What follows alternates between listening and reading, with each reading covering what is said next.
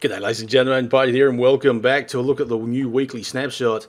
So yes, look at this new pyramid. This is what this video is going to be about. Plus just a few of the things I haven't actually showed just yet, which I'll get into first. But yeah, this pyramid does look pretty damn epic. So yeah, there's also a couple of things, as I said, I want to quickly just show. One of them is, if I can get this right, times that, okay, I don't have actually have it. No, I do have it there somewhere. There it is. Time set. Bang. It's going to put it at night time. The reason I put it into night time is, you know, maybe I could actually turn those clouds off. Actually, be a nice, cool thing to do.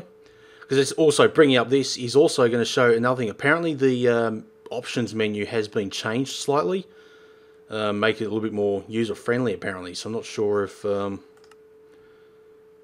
know what's really been changed, but I don't know whether the chat settings, whether that was that changed at all? Don't think so. I think that was basically the same as what it was. But yeah, so otherwise, it's that's basically what it was. I'll turn the clouds off for a sec. Don't really need to be on, but I just wanted to show you the stars. Yes, they're a lot smaller.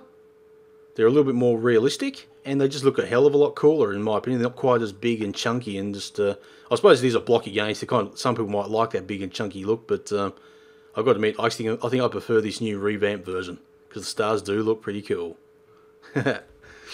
Alright, so I'll get back out of that, get back into daytime again. And also a few other little things is I did not mean to bring that up. Go away. I want to bring up this because the snow has now been added into the creative mode as well. So that before wasn't. I think the actual snow block was, but just the flat sort of panel snow that you find lying on the ground, that was never actually in there before. So yeah, just wanted to quickly just point out that that was already in there. That has been added as well. But yeah, the pyramid.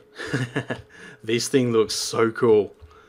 And yeah, so let's just have a bit of a quick wander around inside the pyramid.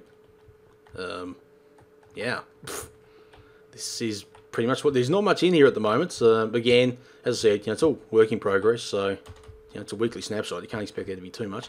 It's like a second tier of this thing. It goes on the outside, and of course you've got like a little tower here that just has a little stairwell going down. You can go up the other side as well if you wanted to, which I might just quickly do for the sake of just doing it. Whoop. Very cool.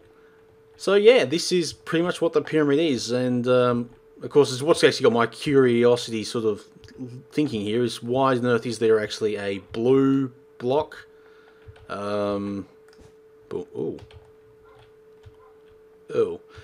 Yeah, because okay, I'm going to be a little bit hesitant. I'm going to jump down there, but I'm probably going to just fly down there, I think, because there is one thing that has also been added, and that is possible TNT traps in the world. And the fact there it looks like a pressure plate there. So what do we got there? Ooh, bones and cool stuff, some bones and some rotten flesh and more bones and some gold. So yeah, we're just going to. It's a little hidden passageway under the, or hidden passageway. I wouldn't call it passageway, but a hidden chamber, I suppose you should call it, underneath the pyramid. And I'm going to hit this pressure plate, and we'll see what happens. Oh yeah, okay. You heard TNT go.